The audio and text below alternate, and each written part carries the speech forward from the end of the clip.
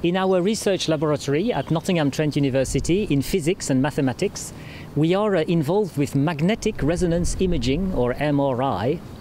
And at the time I was doing research with these machines, I got involved with one of the last hurdles to overcome with these machines, which is the sound and vibrations they produce when you have an MRI scan done to you. So I studied the physics of the propagation and the measurement of sound and vibrations in MRI scanner. And I soon translated this research in applying it to honeybee hives that you can see behind me. In order to monitor the vibrations taking place inside the colony, we use a specialized sensor called an accelerometer. It is a little cube of about 1 centimeter across, made of metal.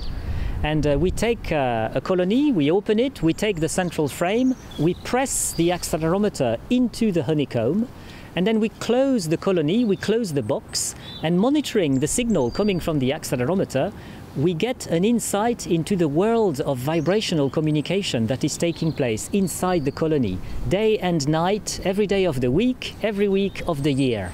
Once the accelerometer is in the honeycomb, we start picking up the vibrations. Some of them come from the buzzing of the bees, all the bees in the colony.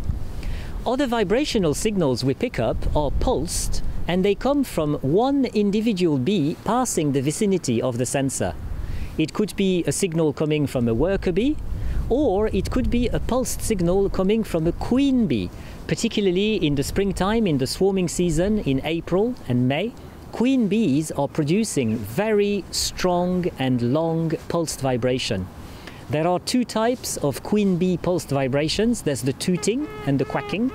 And when you witness them, you can't help yourself interpreting them as a duet between two queens. So for a long time, the belief was that these signals were communication taking place between two queens. And our publication from last year provides a strong evidence that these signals are actually communication taking place between the queens and the entire colony of worker bees. So in the coming years, we are hoping to exhaust the collection of pulsed vibration that we are capable of discriminating from our measurements of vibrations. We know that a lot of these signals take place in very specific circumstances.